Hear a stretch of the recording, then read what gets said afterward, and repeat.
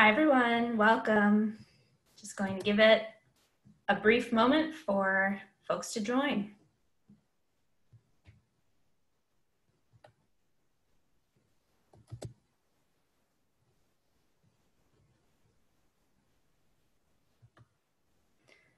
Welcome, welcome to all who are joining.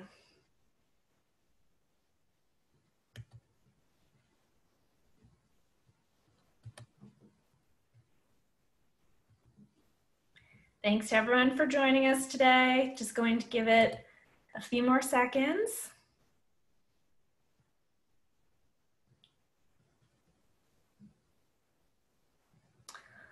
All right, well, let's get started. My name is Sharon. I am the communications manager for Audubon Connecticut and Audubon New York, and I am the virtual host of this webinar series. On today's webinar, we are going to discuss one of the deadliest threats to birds, migratory birds in particular, and that is, of course, glass.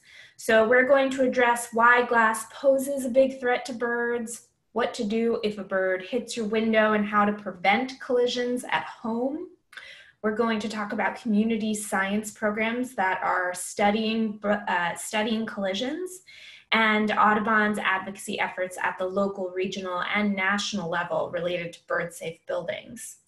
Our subject matter experts on today's webinar are speakers from Audubon New York, Audubon Connecticut, and New York City Audubon, our very special guests today. This webinar will be recorded.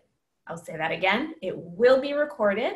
Right now it's broadcasting live on Facebook, so hello to everyone out there on Facebook. And it will be recorded and posted to YouTube, and of course it will be on Facebook, and we'll send it out after the fact.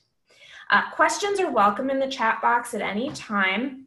We do reserve time at the end to answer questions, as many as we possibly can. If we don't get to yours, we're sorry, but hopefully we'll get to everyone's. And with that, I'm going to pass the mic over to Caitlin Parkins. Caitlin is the Senior Conservation Biologist at New York City Audubon. Caitlin, you can take it away. Great, thanks so much, Sharon. So like Sharon said, my name is Caitlin Parkins. I'm the Senior Conservation Biologist at New York City Audubon, where we spend a lot of time and energy addressing this issue. And so today I just want to give a brief collisions overview, sort of the who, what, when, where, why of collisions in order to set the stage for the rest of our speakers. And so to understand collisions, we have to take a step back and sort of look at basic bird biology. While collisions can happen to any bird at any time of the year, we do know that the majority of collision victims are migratory songbirds, and that the majority of collisions happen during this migratory period when they're moving between their breeding grounds and their non-breeding grounds in the spring and then again in the fall. And so these birds are migrating at night, and along the way they need to stop and rest and refuel, and this is where they're in close proximity to our built infrastructure, where they're at high risk for collisions. And the problem for these birds is twofold. So first, light, like that from very bright lights, like the Tribune light, which you can see here attracting hundreds of birds, and also just like the general urban and suburban glow, can attract and disorient birds because it messes with their navigational cues that they use to migrate.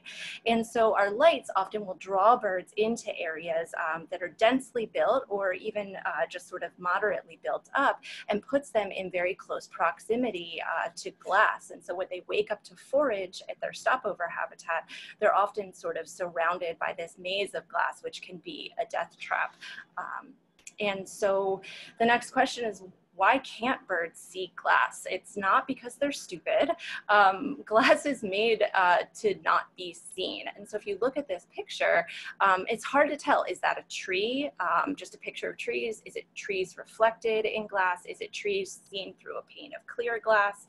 And if we take a step back, okay, now we can see that this is definitely trees reflected in glass. And that's because people can't see glass either. We actually use architectural and visual cues to know when to expect glass. Maybe you yourself have run into a sliding glass door, so we only have to do it once and then we learn. Birds often die the first time, so they don't get to learn. And maybe you know someone. And this video I love because it shows exactly the opposite of that, how you can actually place the visual cues in place and trick someone into thinking there's glass where it actually isn't. And so birds just don't recognize these visual cues. They see the world differently. They have lower contrast sensitivity, so they see black and white better than shades of gray, and their eyes are placed on the side of their head so that they have good peripheral vision, and they move really quickly. And so even if at the very last minute, maybe there's something that could cue them into the fact that glass is a solid barrier, it's often too late. There are three major types of glass or glass construction that kills birds. So first we have this reflective glass, it's reflecting habitat. You can have vegetation, which looks like habitat, behind glass, and this can be a building lobby like the one shown here with trees planted inside. It could also just be a potted plant behind your window and your home. And then finally, see-through corridors or corners or glass handrails. The birds see the habitat on the far side of the glass and try to fly to it. And so you might be wondering, is this really a conservation issue for birds? Maybe you've had a bird hit your window, or one or two birds hit your window, and maybe that doesn't seem like a big number. But when you add up all the buildings we have across the US, in the US alone, it's estimated that 100 million to 1 billion birds are killed every year due to collisions with windows, which makes it the second largest direct cause of bird mortality in North America. And this isn't just a high-rise problem, a city problem. 44% of collisions occur at low-rise buildings, and this includes homes. Like the picture on the right is actually one my sister sent to me. So she was finding dead birds. I asked her if there were windows in the area on her house there. She's like, yeah, just this one tiny window. I don't think it's the issue. And I asked for a picture of it, and she sent me this. And you can see that sky and that tree reflected, which only really happens in the morning in her particular case. That was actually enough to kill birds at her house. And most collisions occur at the lower levels of a building. This is where birds are active. This is where they're foraging, and it's also where those trees and bushes and things can be reflected in glass. Unfortunately, the vast majority of birds that collide with glass die on impact from brain hemorrhage. The ones that do survive sometimes have injuries that require rehabilitation, or sometimes injuries that can't be rehabbed. They're at risk, like this black pole warbler that I found was stunned and just sitting on the ground. They're at risk of being picked up by predators or stepped on by people. And scientists are just now looking into non-lethal effects. So these stunned birds that do make it and fly away, are there long-term effects on, say, their ability to navigate and migrate? We don't know yet, but hopefully, we'll be able to learn some things soon from some new research projects going on. And finally, luckily for us, mitigation is really easy. All you have to do is put a visual indicator on the glass that alerts birds that it's a solid barrier that they can't fly through. The golden rule, if you will, of spacing for those is 2 by 4 inches apart, and this makes them close enough together that birds don't appear to think that they can fly through. And it can be as fancy as like specially made ceramic frit glass that also increases the cooling efficiency of a building, to something as fun and simple as just painting on them with tempera paint. And so with that, I'm going to pass it off to Jillian Bell from Connecticut Audubon to talk more about collisions at homes and what you can do to help birds.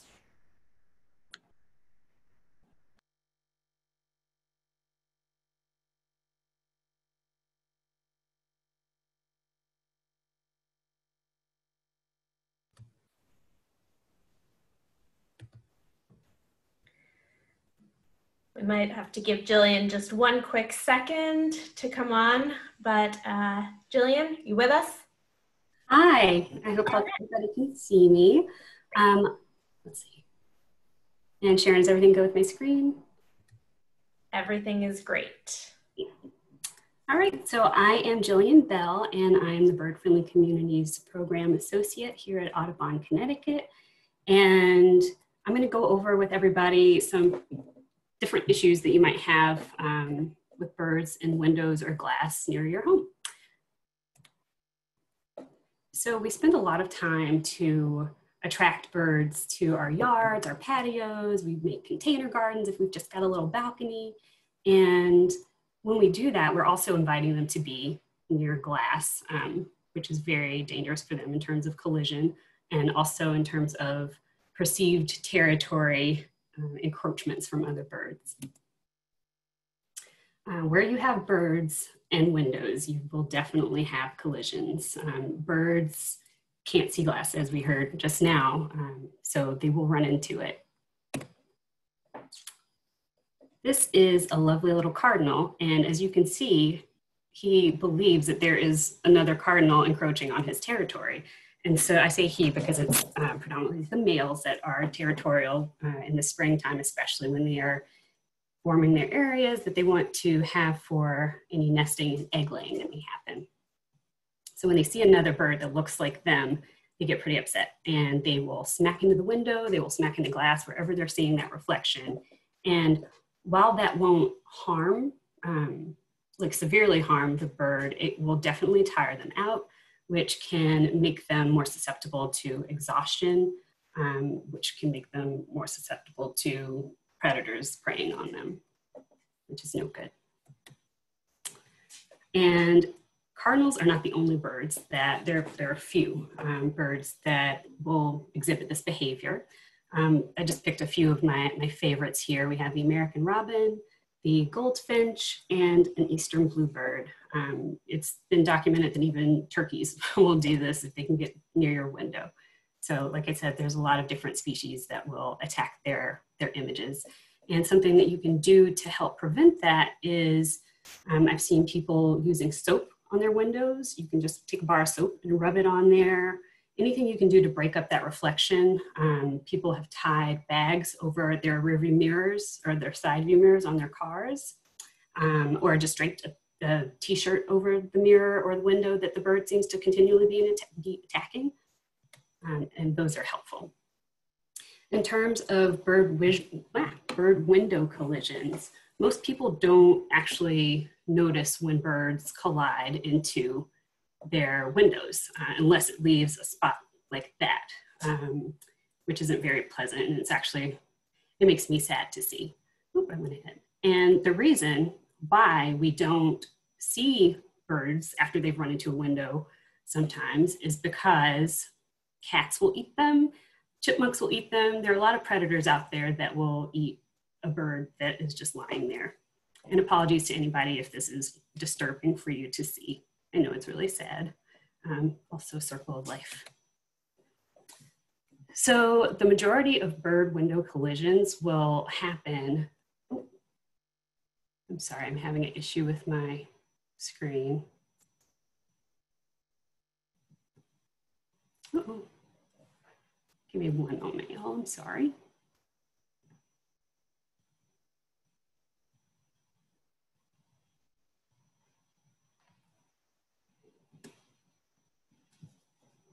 My PowerPoint is frozen. I'm sorry, y'all.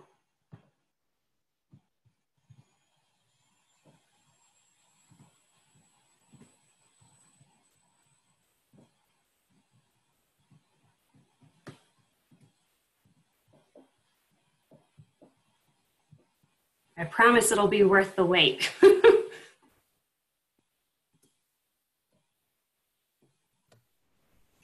Well, while Jillian is figuring that out, we'll just give her a second, but I just want to remind everyone that you can, as our speakers present, post questions in the chat. If you're watching from Facebook, you can put your questions in the comments. All of our speakers are in the chat available to answer questions if they're not the ones speaking. So for instance, we got the question, does the 9/11 tribute in New York City affect birds? Caitlin was able to answer that it does attract birds and traps them in the beams. And actually, thanks to a partnership New York City Audubon has with the producers of the 9/11 tribute, we monitor the birds and the producers turn the lights out for 20 minutes at a time throughout the night to allow the birds to escape the lights and continue on migration. So any and all questions, we are here to answer them at the end, but also right now as we figure out our tech issue. Looks like we're good to go. Great. Sorry about that, y'all, and thank you for your patience. Thank you, Sharon, for chatting with everybody while I figured that out. So as I was saying, the majority of bird window collisions will happen actually at home. And I say that not to take away from any other collisions that that may happen out there, but the numbers are just really high at residential and low-rise buildings because they're happening daily, whereas sometimes with a really, really tall building with a lot of glass, there may be a lot of deaths at one time from a flock flying through on their migration, whereas daily, these one-off birds are just smacking into the windows in our residential and low-rise areas. So that's that to keep in mind. Some solutions, since we know that glass can be harmful for birds, and that's a really sad fact. So what can we do about it? Two ways that you can help to prevent bird strikes are from either having a physical barrier, such as netting, like you see here. And that kind of netting would need to be left up year-round because a bird can run into a window at any time of day, during any season. So it's just good to leave those things up. And another way you can do that is to make the glass visible, which means we're going to make it visible for the birds to see and they won't run into it. Some of the ways we can do that are by using Acopian bird savers, which were mentioned earlier. These are really easy to do and expensive. You just get a center bar and you hang them. You keep them 4 inches apart. And I'm going to talk to you in a little bit just about spacing for any other things you may want to use on your windows to prevent bird collisions. Another great thing that you can use is pattern kaleidoscape. People will use it. I don't know that I would personally use this one on my own home, but it does work. And I'll show you a picture in a moment so you can see what it looks like from the inside right here. So you can see out still, but from the outside, that's what the bird would be seeing. So they know not to run into it because as we heard earlier, those reflections really do matter. If a bird is trying to flee a predator and they run into the glass thinking that they're escaping to more habitat when they're actually just escaping into a reflection of habitat. Kaleidoscape also comes in decals, and I know earlier I mentioned the 2x4 rule. It's really important that you space things 2x4 apart, 2 inches high, 4 inches wide, or the other way around, so that it breaks up, as you can see here in the middle, the idea that there may be habitat. Because even really small windows, birds will try to figure out a way to get through them. And it won't work because it's glass. Kaleidoscape also sells clear. As you can see here, it kind of, from the outside, it almost makes it look matted rather than shiny and reflective. Then there is bird tape, which is another fun one. I know some of my colleagues will use bird tape, and feather friendly, which is do it yourself. And I think it can take a bit of time to install, but once you do it, it'll last for a while. And an important thing to remember about any of the bird tapes that you might find, or stickers or kaleidoscape, it's really important to put it on the outside surface, because if it's behind the glass, that glass is still really shiny and can still reflect habitat. Another fun one that I've seen a lot of my schools that I work with use is tempera paint. And you can make all kinds of fun designs, and it can wash off with the rain and you can paint it again. These are really pretty, so I'll just show those. And you can keep your blinds down, but it only works if you don't have really shiny windows. Like I was saying, that reflection, like even here, I can see the trees there on that reflection. So there you go. And in terms of what is bird friendly and who decides it or not, there are a lot, the slides are advancing on their own and I don't know why. There are a lot of products out there claiming to be bird friendly without actually having been tested. The ones that I'm recommending today to you have been tested in experiments and have been proven effective. So there's that. If you have seen these raptor silhouette decals, they can work, but like this, they won't work. There's two, and if you look around, there's so much space or here or here or over here for them to try to fly, for a bird to try to fly between. So that 2x4 rule is really important to remember. Placement of bird feeders is really important. I have one of these on, actually I have two of these on my windows. And they say if it's within 3 feet of the window, it can greatly reduce them from crashing into the window because they are going to slow down to approach that feeder. UV materials are out there. They are studying them. I don't know that there's been enough science behind it just yet in terms of if it's going to work. But this is an example of a material that to the naked eye, you don't really notice, but below on the right, you'll see that's what we're thinking birds would see because birds can see the UV. And I put this in here just again because there are a lot of products claiming to be bird friendly, but they may not be. So just make sure you do your research on anything you might be thinking about buying. And this is just a recap of all the different things that I just showed you. In terms of wildlife rehab, if you do have a bird that has run into your window, here are 2 great sources for information of who to contact for a wildlife rehabber in Connecticut. You could follow or look up Connecticut Department of Energy and Environmental Protection. Sharon will post the links for both of these websites in the chat. And in New York, there's the Department of Environmental Conservation. They will be able to connect you with a wildlife rehabber. And the 2 links that Sharon will directly do that. So you hopefully won't have to navigate around a website to find them. And with that, I will pass it over to Aurora. Thanks, everybody.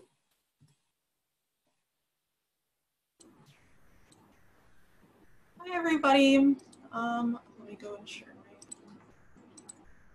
Hi, everybody. My name is Aurora Crooks. I am the Conservation Associate here at New York City Audubon. And today I'm just going to be giving you guys a super brief overview of NYC Audubon's collision monitoring programs, our Project Safe Flight program, and then I'm going to be going over what we do with Beaver really fast. So collisions, I just wanted to say that collisions are in fact a worldwide problem. They are not just in cities, they are not just in towns, it's in America, it's all over the world. And the reason that it's a worldwide problem is due to the intersection of human development with population ecology and how we develop different areas with and declining in terms of conservation biology and declining populations. Most notably with birds in particular. But for that, New York City in particular, we have a collision monitoring program that has been going on since 1997, where volunteers walk in specific routes during migration, and we call this Project Safe Flight. Now, these routes aren't really meant to be complete coverage of the city, but they change depending on what we're trying to learn, and you can kind of see on the right here what are the biggest problems for birds and bird mortality rates, with window collisions being, among the top of them. So our Project Safe Flight, this is our collision monitoring effort. So for over 2 decades, since 1997, we have conducted these monitoring with our community scientists, our volunteers, in a collaborative effort to assess the magnitude of these mortalities and assess the magnitude of bird building collisions in the city. And to do that, we have to use collaboration, and we have to pinpoint problem sites, problem buildings in particular, and find these solutions. As you can see, we aim to minimize the hazards from birds and glass. And so we do that with our collision monitoring, and here's just a few of our volunteers scoping out on their routes. So collision monitors, what they really do during spring and fall migration, they spend 1 morning a week, just one, scouting a selected building for bird collision victims. And then fatalities are reported to NYC Audubon, where we further study these specimens. And injured birds are taken and rehabilitated to various wildlife rehabilitators in the city, most notably the Wild Bird Fund in Manhattan. Each migration, we take in around 3 dozen volunteers, around 30 or so. People can take each other's shifts, and we train them. If they're up to the task, we go through the measures of training them. We provide all materials, and we teach them how to collect and gather data so we can actually tackle this problem. But that's not to say that New York City is the only city doing this. There's the Chicago Collision Monitors, Mass Audubon's Avian Collision Team. And if you do a quick Google search, there more than likely is some kind of collision monitoring effort going on in your city or your town or your state that you could probably get involved in. And if there isn't, I will show you how to get involved otherwise. So basically we draw on this research and we draw on these, quite sad these fatalities.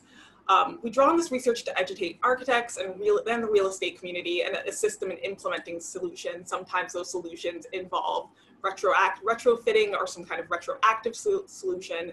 And sometimes it's just like teaching architects how to build more bird-friendly buildings in the future. And so we also not only have Project Safe Flight, but we also have something called dBird. And dBird is an NYC Audubon collaborative database to log bird mortality. And the cool thing about dBird is that you can do it anywhere. You do not have to be in New York City to do dBird. And here on the left, you can really see the dBird report and what it looks like if you go on it mobilely. So dBird was created in 2014, it's pretty recent, as a project of NYC Audubon to help collect incidental collision reports from the public. It's not on the same level of Project Safe Flight, but this is extremely helpful in measuring all of the incidental collisions that go on beyond the points that we specifically measure with our Project Safe Flight program. It does not require any kind of password. It takes only about a minute to enter data about the bird and upload a photo of the bird if you see one in your neighborhood, on your block, on your street, and you can just simply log it into dBird. And we use that data to help kind of vitally find out where all of these collision sites are really happening. Where are the biggest collisions? Where are the most collisions? And which birds or which species are colliding the most? And so here is kind of an aerial map of downtown Manhattan and North Brooklyn. And these are all dBird data points that people have entered. And we can really just pretty easily see where the biggest problem sites are on like these aerial maps. dBird really helps us identify the extent of the collision problem in the city and create maps to illustrate it, which can be helpful with advocacy and outreach, with getting legislation passed, with education about this issue. This is in downtown Manhattan. It happens to be a hotspot for collisions, but it's not only downtown Manhattan. And it's, like I said, it's a worldwide issue, but I'm focusing on New York. And here's kind of a zoomed out version where you can see it's not just downtown Manhattan, it's the city at large. New York City beyond downtown Manhattan has, the data shows us the collisions are a problem that extend beyond that and simply extend beyond the borough of Manhattan itself. And it's for this reason that our dBird and Project Safe Flight research has begun to actually extend outside of Manhattan or a singular borough when you kind of look at all of these different things. And so, like I said before, you do not have to live in New York City to participate in dBird. This dBird is for the whole world to use.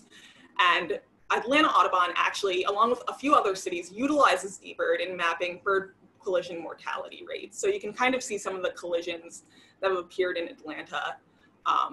And here is the world so far on collision rates. So far we have 4,509 collision reports globally and in 6 countries so far, which are the US, Canada, China, India, Turkey, and Norway.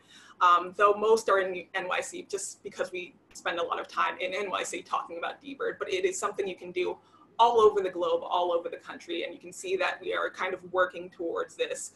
And we hope to increase accessibility to dBird to make it even easier and faster to report collisions so we can actually really study the scope and the impact of collision mortality rates and implement solutions via this research.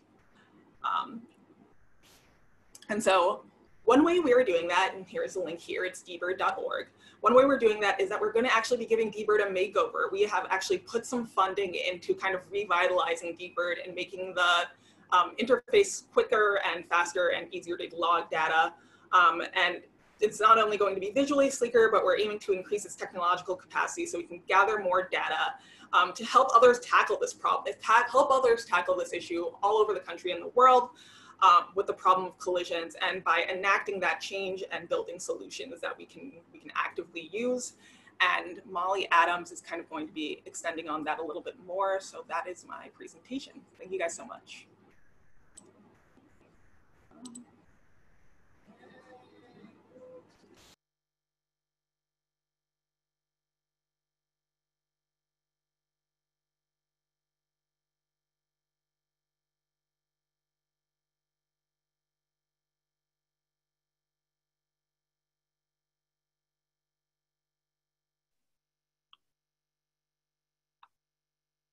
Hi everyone, sorry, I'm just having some technical difficulties sharing my screen or sharing my video. I think here we go. All right, no matter how many times you practice that, it's always difficult. But hi everybody, my name is Molly Adams and I am the Advocacy and Outreach Manager for New York City Audubon. Research on window collisions and their solutions is aiding policy, the advancements of bird-friendly policies across the world. I'm going to do a brief overview of the advocacy work that New York City Audubon has done since the start of 2019 as part of our bird-friendly buildings campaign. The three bills that I'm going to discuss are INT 1482, Local Law 15 in the New York City Council, New York State Senate Bill S25 and its companion bill in the Assembly, and HR 919 in the US Congress. So this campaign prioritizes local policy in New York City, but it also includes advocacy for the New York State Bill and National Bill. The latter you can currently take action on, and I'll point you towards that at the end. But I joined New York City Audubon in February of 2019, and in March the following month, Councilmember Raphael Espinal and Speaker Corey Johnson introduced Bill INT 1482 in the City Council. This bill proposed a change to the New York City Building Code requiring all new construction to use only bird-safe glass. We quickly put together a working group with our partners at American Bird Conservancy, local sustainable architects, conservationists, and policy folks. Together, we worked with City Council to amend the bill to allow bird-friendly materials besides glass, like those that Jillian discussed, and to require them only on the first 75 feet of the building. After a few rounds of amendments, together we made the bill both adoptable, practical, and enforceable. Advocacy volunteers were integral in our outreach campaign that included emailing, calling, tweeting, and sending custom postcards to public officials regarding bird-friendly buildings at the city, state, and national level. The City Council bill gained a lot of attention with tweets of window collision victims, which turned into press coverage. And when it came time for a public hearing, more than 30 people and organizations provided testimony in support of the bill. Over the year, the bill gained a ton of momentum, passed in December with a full City Council vote of 43-3. So as of now, all new buildings in New York City constructed after January 10th of 2021 will be required to be bird-friendly by law. At the state level, Audubon New York's policy lead was working diligently to pass a bill in the Assembly and Senate that would create a bird-friendly buildings council. This bill was first introduced in 2011, taking nearly 10 years to gain support. New York City Audubon joined Audubon New York to lobby in Albany, asking key representatives to support this bill, and in June of 2019, it passed both the Assembly and the Senate. Unfortunately, this bill was vetoed by the governor in December, but we plan to support Audubon New York in making sure a similar bill gets passed at the state level as soon as possible. At the national level, HR 919 is a bill in the US Congress introduced by Representative Mike Quigley that would require all new public buildings to be bird-friendly. On July 1st of this year, just a few weeks ago, the US House of Representatives passed HR 919 as an amendment as part of HR 2, the Moving Forward Act. Since 2008, more than 20 cities, states, and counties have passed bird-friendly legislation, but if this passes in the Senate, it will be the first national bill of its kind and set an example for the rest of the world. You can urge your US Senator to support this bill by going to the link in the chat. If you have time, calling your senator or writing them a postcard or letter can have even more impact. With enough support, the US will have a nationwide policy requiring bird-friendly public buildings by the end of 2020. If you're interested in learning more about ways to encourage local bird-friendly policies or have questions about other parts of this presentation, please reach out using the following emails. Thank you.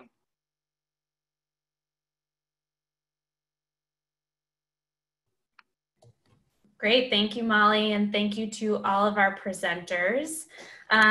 We now have a few minutes reserved for Q&A. I know a lot of folks have been putting your questions into the chat. You can continue to do so, but in the meantime, we got some questions in while you all were talking. So I'm just going to ask, and if you want to answer, just put your hand up and we'll go from there.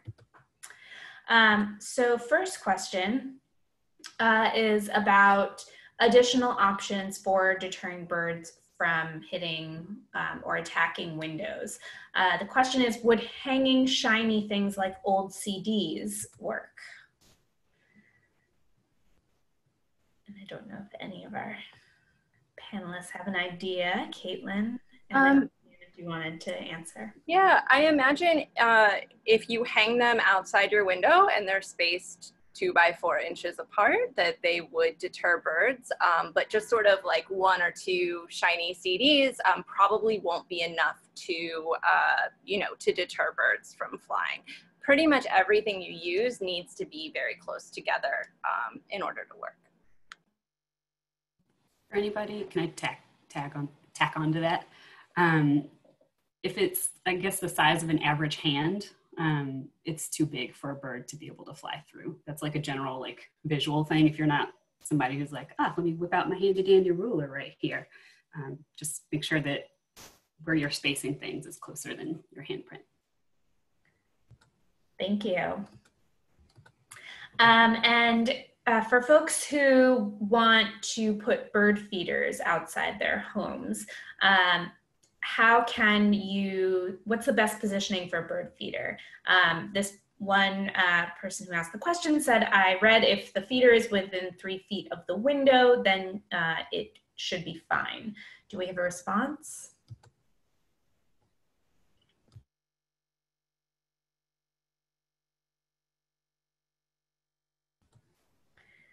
We don't have to have a response immediately, but we can certainly look into it and get back to people if we don't have an answer in this very moment.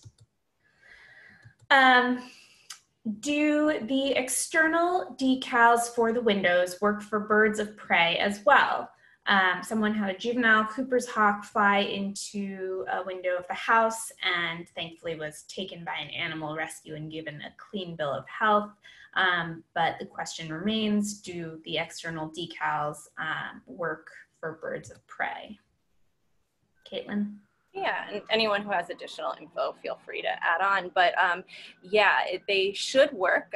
We find that birds of prey collide far less often than songbirds, and usually when they do, it's because they're either chasing a prey item and just very distracted, or they're young birds that are just not familiar with, you know, what built infrastructure is. So we do find birds of prey collide far less, but yeah, the external decal should certainly work to alert them that the glass is there and a solid barrier, just like it would for other birds.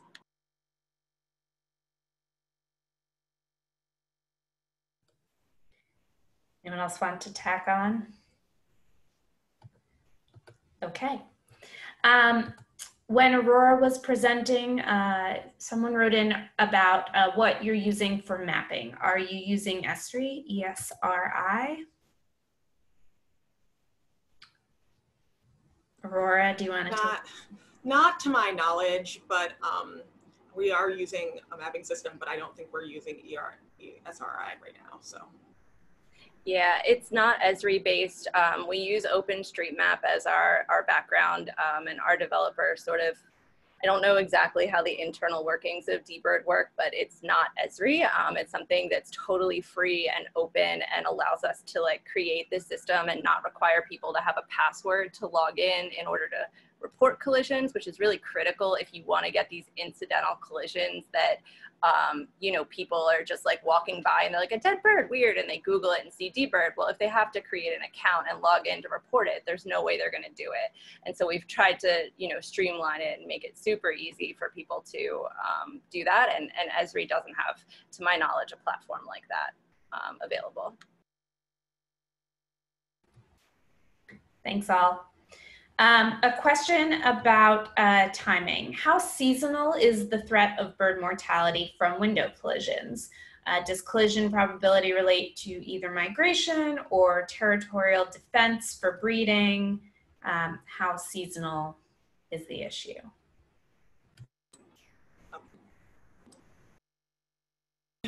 Go ahead, Aurora. I can tackle it. There's a much higher incident of collisions during spring and fall migration. Like that's as far as I am.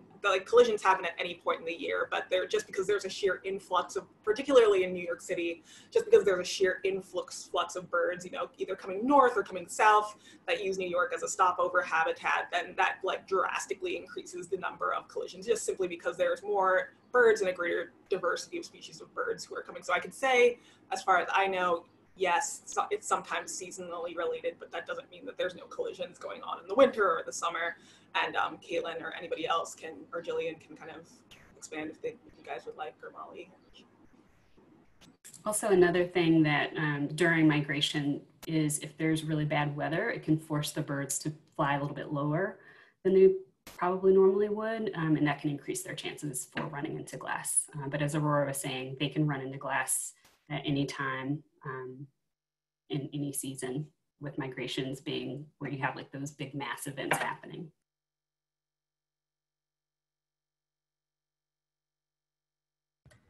Great, thank you.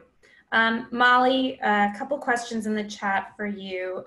Just looking for clarification on whether the governor didn't sign the bill or whether it was vetoed, and if so, if you could explain a little bit more about what that process was and why it happened. Sure. So yes, the governor did veto it. He did not sign it. It is not law. His explanation was that the environmental folks who would be in charge of paying for this council were under a lot of stress because of other environmental bills that had been passed. The bill, again, if I wasn't clear, would have created a bird-friendly building council at the state level, and they would have been required to produce statewide goals. And in the explanation, it was said that this was not necessary because there are so many people are already studying this issue. And while there are a lot of people studying this issue and organizations, this council, I do think, would have provided a bit of coherency, especially tackling this issue statewide. So either we will advocate for this bill moving forward in future years, or attempt to introduce another bill or an amended bill that would go further than just creating a council. Thanks, Molly. Going back to bird behavior questions, we have someone wondering why a bird would continually try to attack the same window over and over again. Doesn't it learn what's going on? Jillian, you looked like maybe you wanted to take that one. Sure. They just see the reflection and they think that it's another male that's encroaching on their territory, and they are not having it no matter how many times they smack in. I've seen some comments where people are like, this bird just won't stop, it keeps going. And I think that really does highlight the fact that they don't know that it's not a real bird each time, and that they will keep going until they're tired, and it can keep them from going and looking for nesting materials or for food because they're so agitated by this reflection that they're seeing. So that's one of the reasons why we recommend, if you can, cover it. I saw somebody mention that they put cardboard up. I think that's a really great one to just say, hey, stop.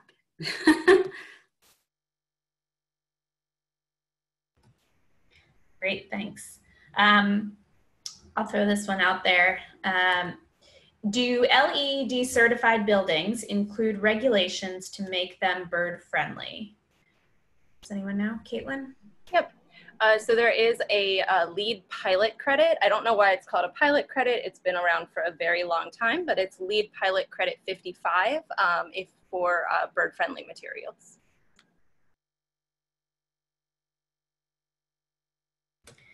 Great. Jillian, this one might be for you. How do you know that a bird should be taken into a rehabber?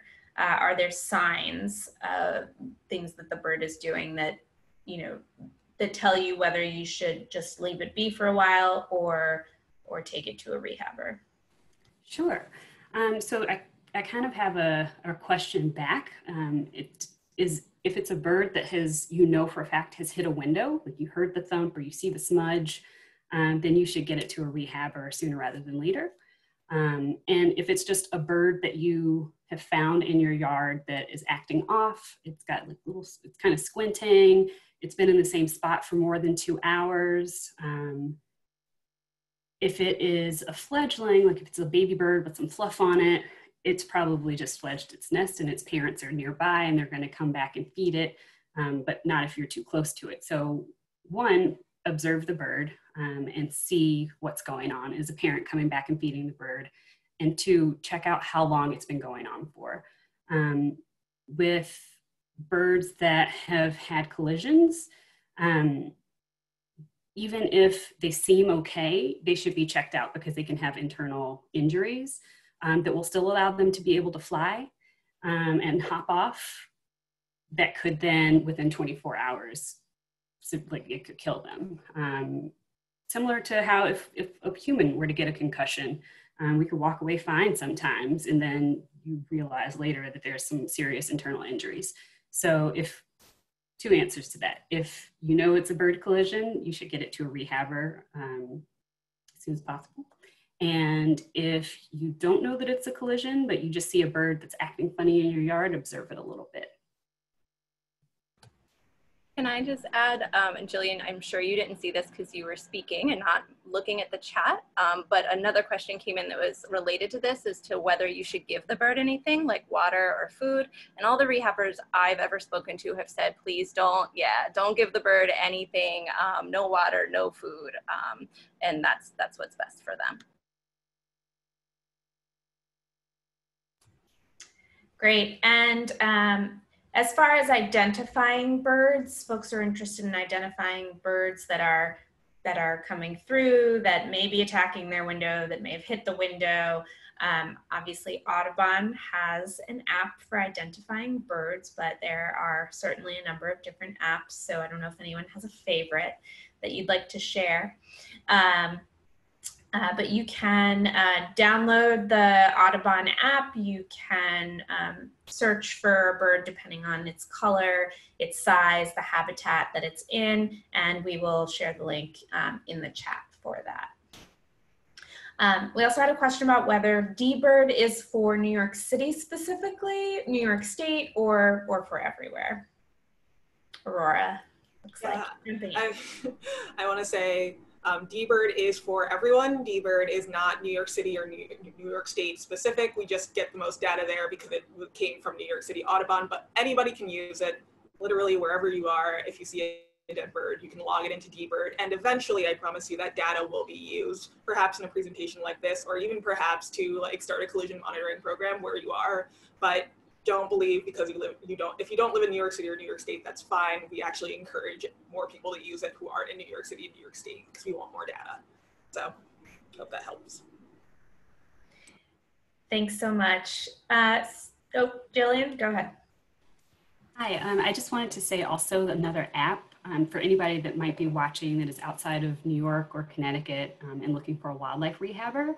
Animal Help Now is a website, and I think Sharon, I don't know if you already shared the link for it, but we could put it in the chat for everyone, that it's a good website and also an app for all over the US, so you can find a rehabber wherever you are. Thanks, Jillian. I will put that into the chat right now.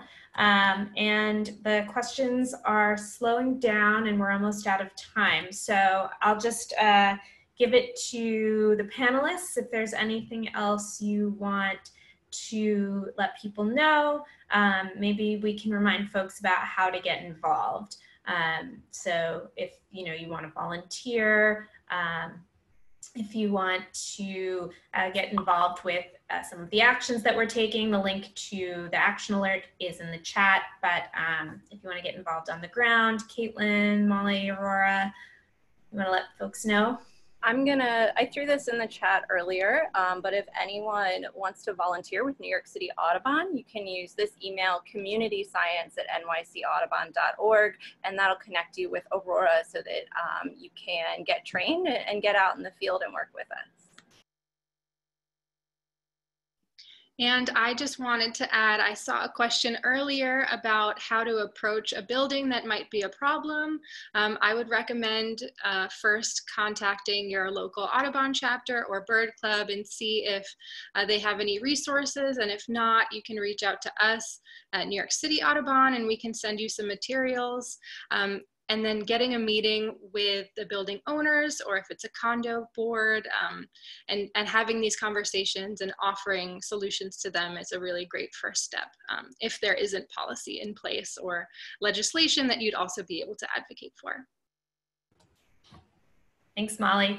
So we will compile as many of these links as we put in the chat, potentially more, and the webinar will be recorded as a reminder. We will be sending a follow-up email to everyone who registered with all of the links and all of the email addresses of our panelists and for the community science folks to get involved.